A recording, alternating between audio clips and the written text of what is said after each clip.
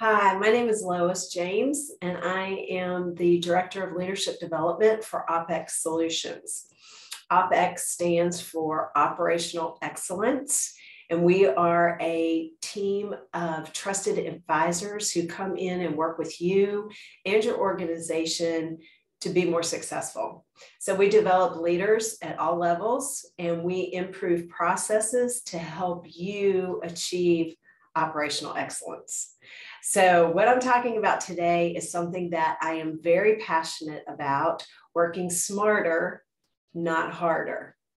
Okay, there's this big misconception out there that there's a huge difference between people who are very successful and people who are average.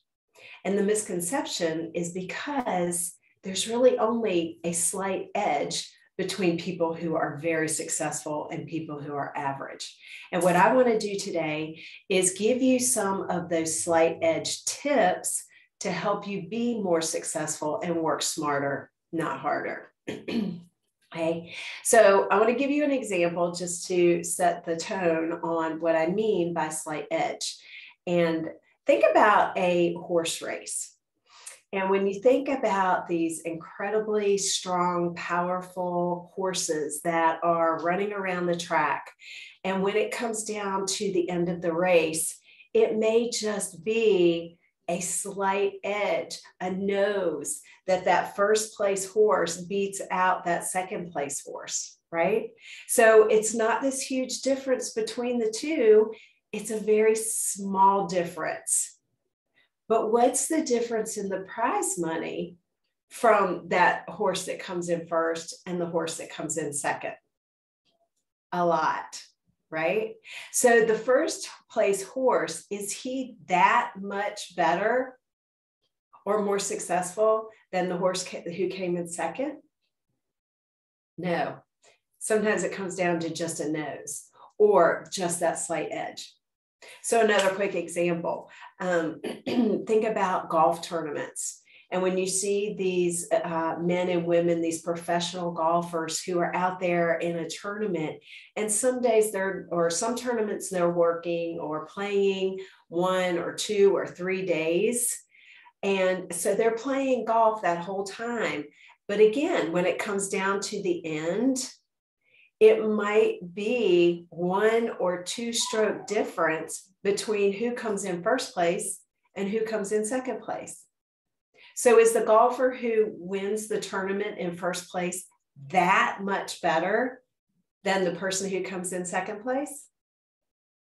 No, 1 or 2 strokes at the most. But what's the difference in the prize money?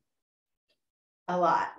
So that's what I'm talking about when I talk about slight edges. So there are lots of tips out there, and I'm going to give you a couple of them right now that you can start using right away to help you be more successful than average. Okay. And I do want to tell you real quickly that the owner of our company, Mike Lee, has a series of slight edge videos on our OPEX YouTube channel that you can go and watch at any time. All of these videos are less than 2 minutes long, and they will give you all kinds of slight edges to help you be more successful. So check them out. All right, so the first thing I want to talk to you about is planning, okay? And when I mean planning, how many of you have a planner? Whether it's a paper planner or an electronic planner, a calendar that you use every day. Okay, so when you use this calendar, do you use it for planning purposes? And you should be. And that's the slight edge. And I'll tell you why. Because when we take 5 to 10, maybe 15 minutes at the beginning of every one of our days, and we plan how we're going to use our time that day. All right. So what you want to do before you start your day, before you start your emails and get into meetings and answering the phone, take 5 to 10, 15 minutes and make a list of what do you need to do today? What do you need to accomplish today? What are the tasks that you need to do today as part of your job to be successful? Okay, make a list of what are those things that I need to get done. Maybe 3 or 4, maybe 5 things. And once you make that list, next I want you to prioritize them. What is the task or the activity, the responsibility that I need to do first? What is the number one priority that I need to get done today or this week? Okay, that's what I mean by planning in the morning.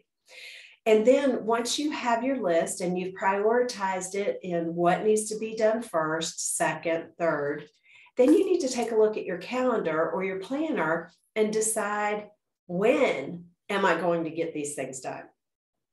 You need to plan time, make time to get these high priority tasks accomplished. Because if you don't make time for them, they're probably not going to happen. Okay, so before you start your day, make a list, prioritize it, look at your calendar, find time on your calendar that you can carve out so that you can spend time accomplishing or achieving those tasks that you need to get done.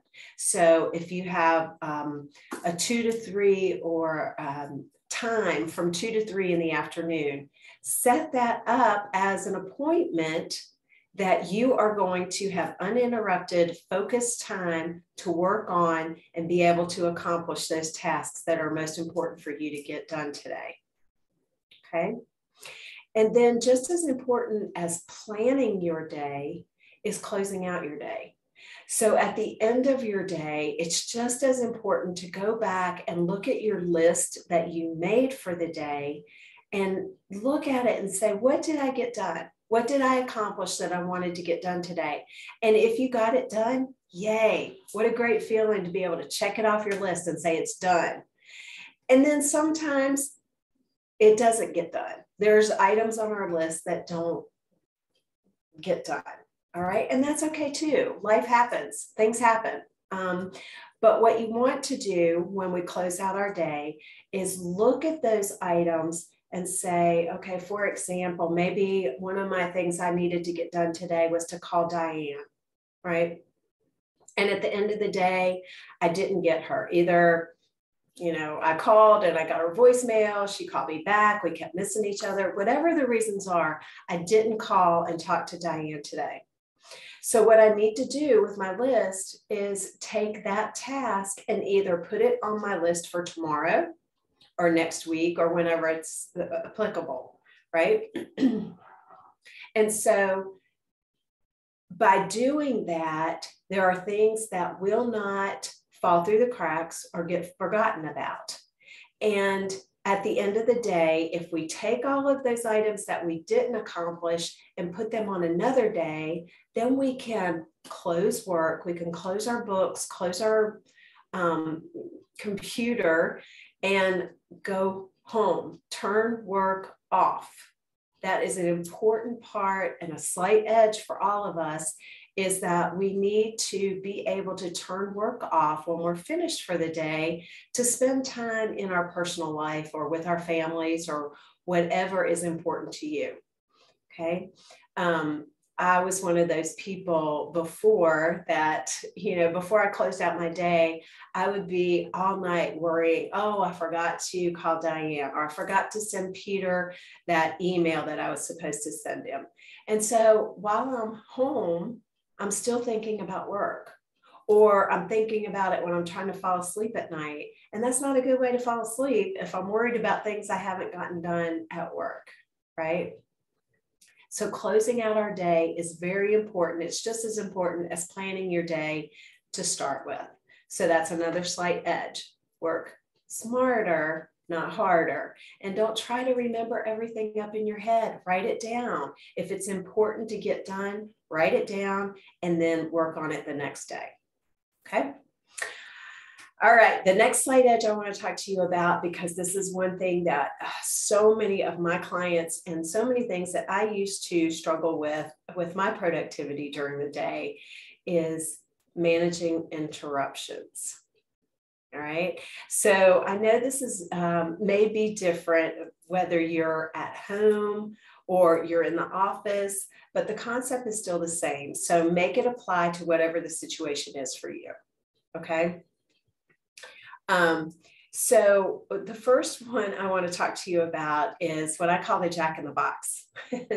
And what I mean by that is, when I was in an office setting and I was managing a healthcare agency, I called it the Jack in the Box, because every time I thought of something that I needed to share with one of my coworkers, I would jump up from my desk and I'd run over to their office and I would tell them whatever it was. So I felt like a Jack in the Box. I was jumping up all day long and running to somebody else's office.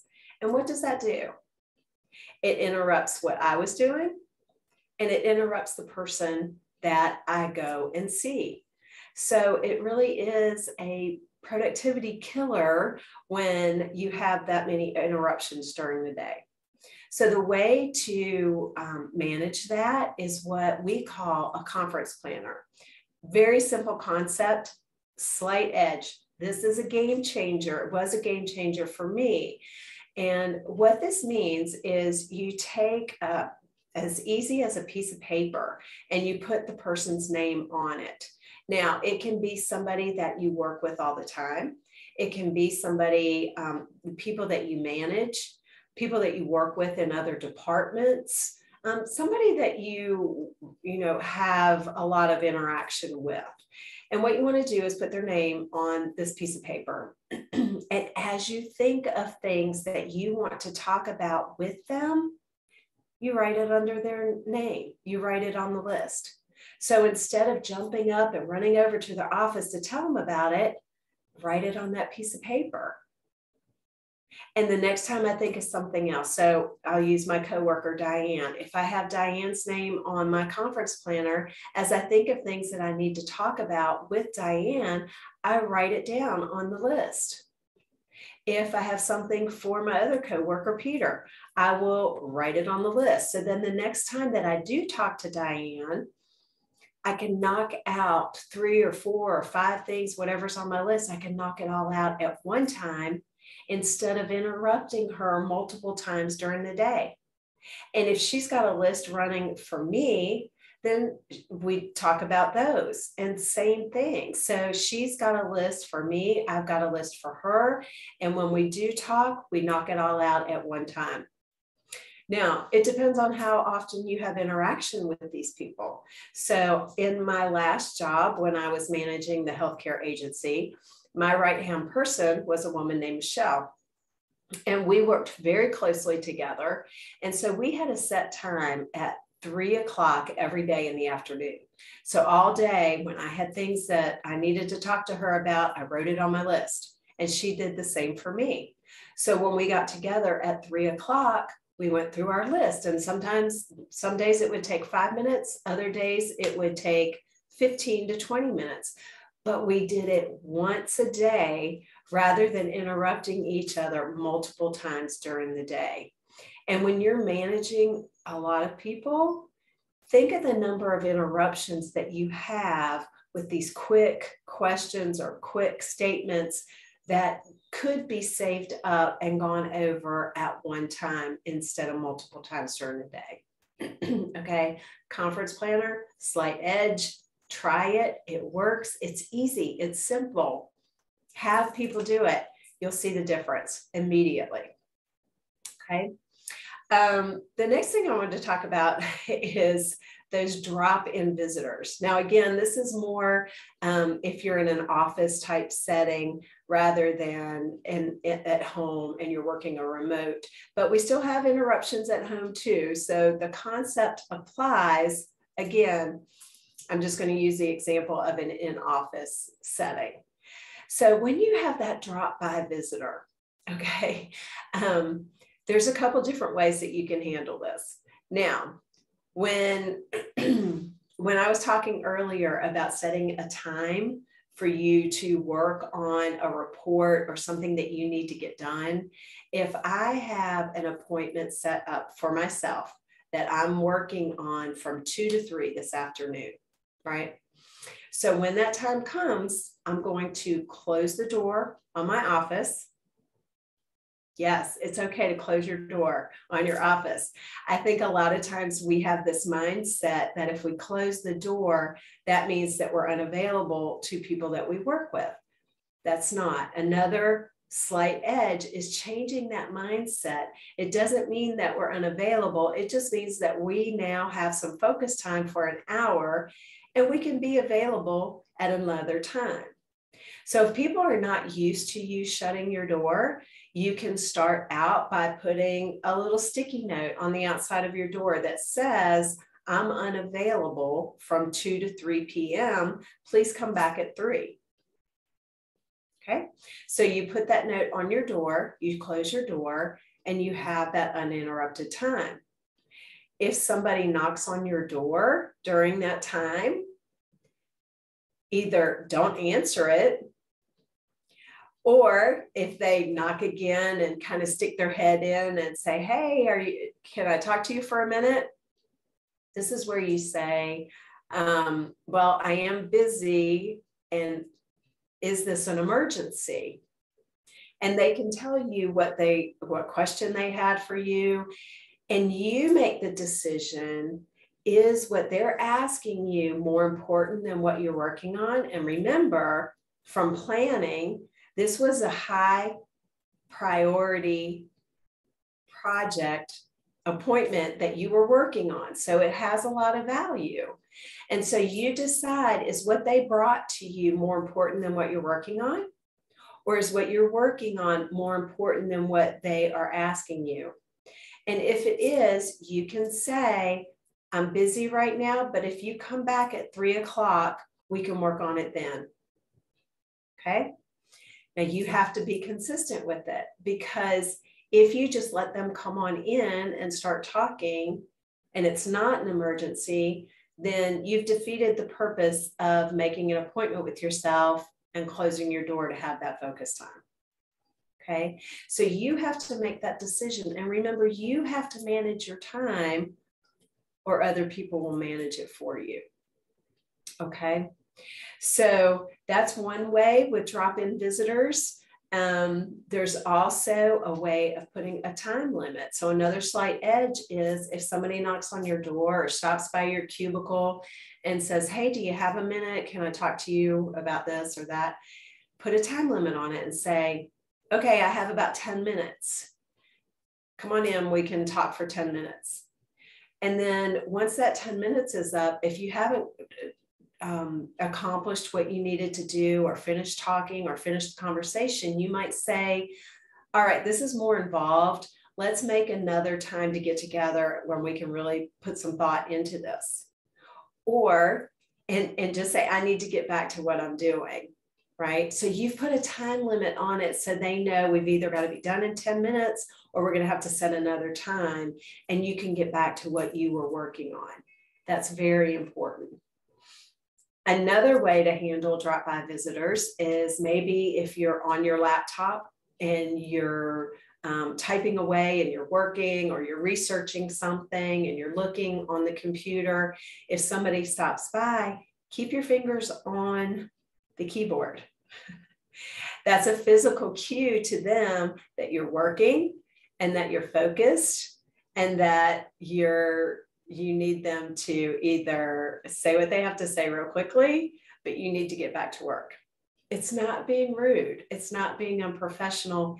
It's managing your time.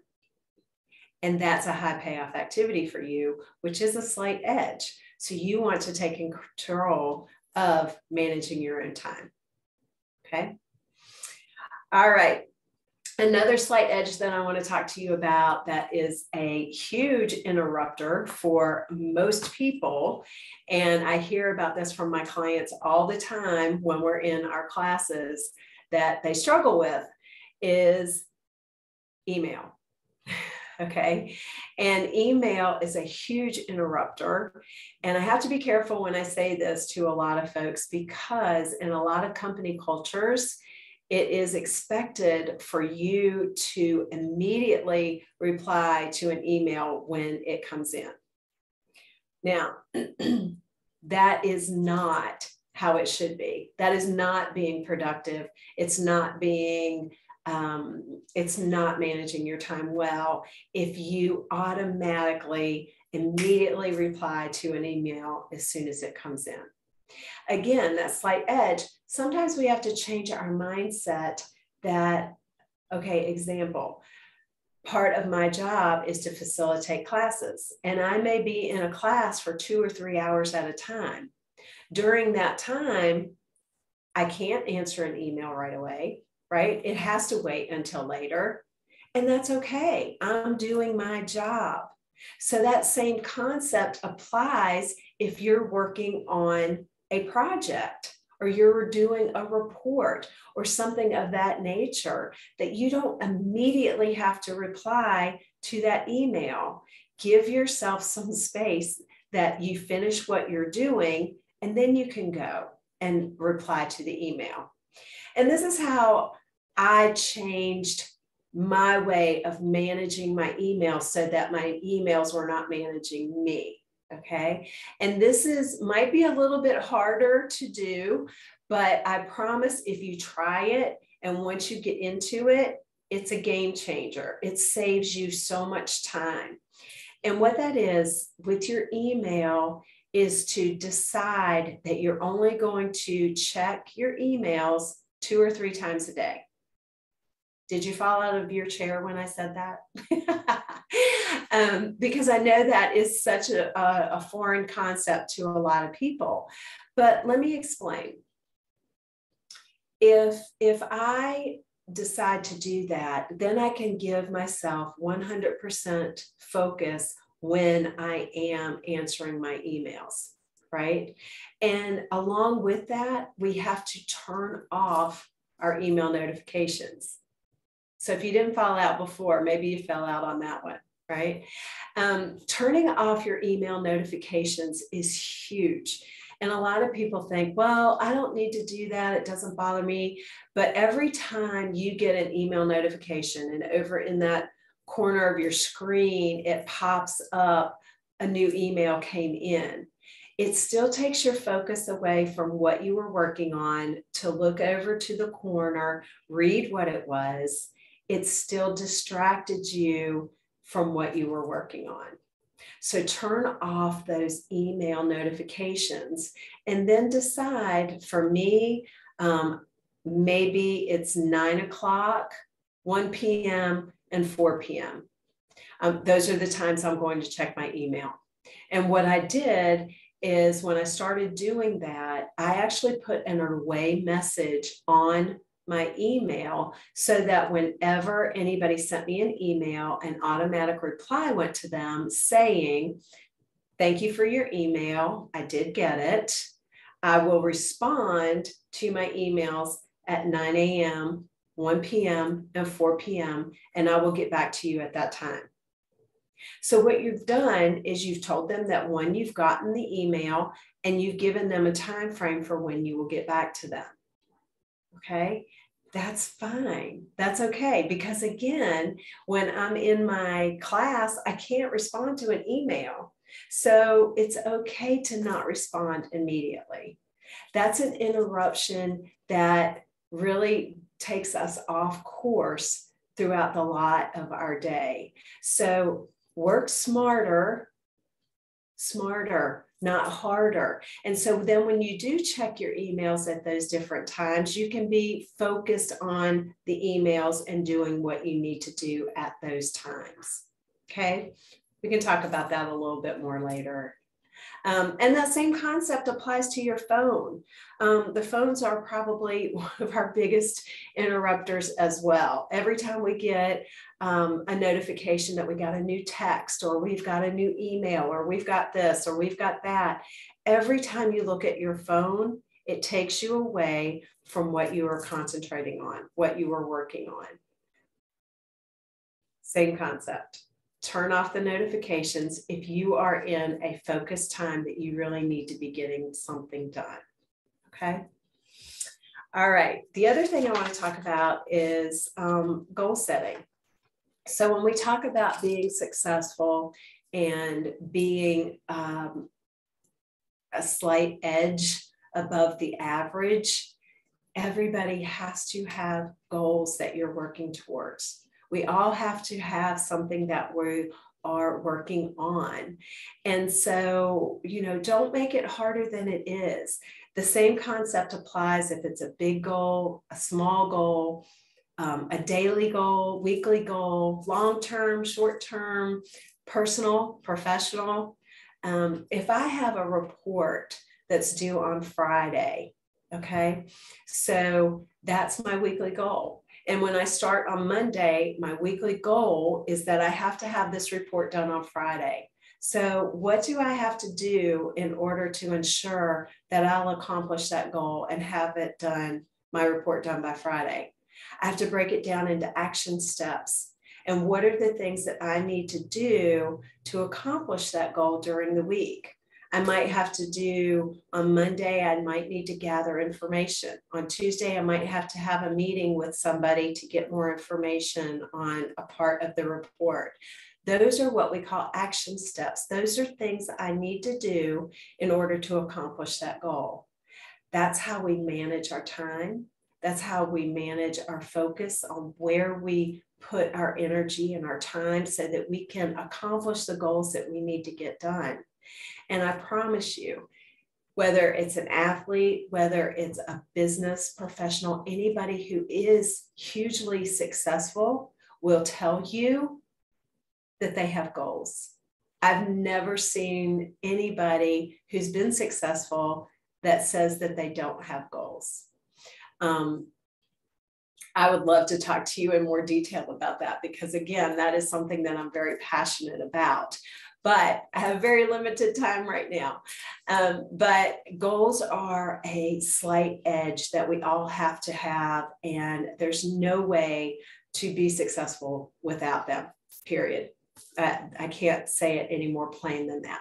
Okay. And I just want to leave you with this too.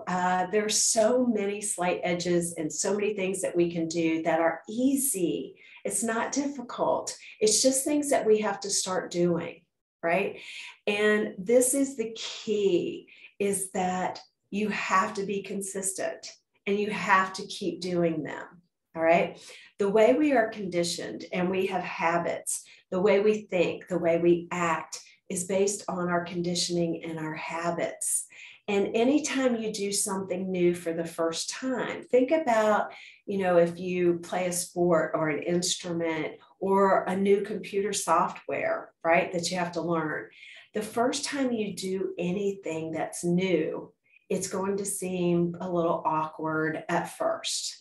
Right? So all these slight edges that I've given you about minimizing interruptions or setting goals or planning your day, it's going to seem awkward at first until you are consistently doing it. And the more you do it, the better you become at it.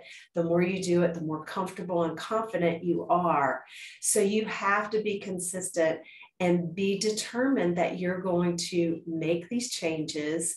And the goal of making these changes is to help you be more successful and to manage your time and manage your day better than you are now. It's not hard.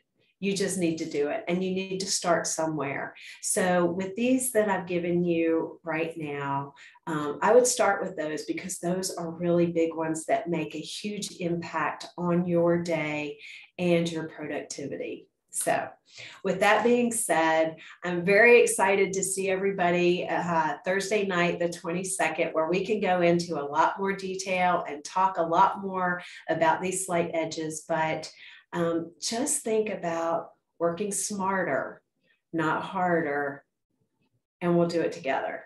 Okay, I look forward to seeing you on Thursday night, and we can talk in a lot more detail about that. And again, thank you for your time. And again, my name is Lois James, and I'm with OPEX Solutions, and I'll see you soon.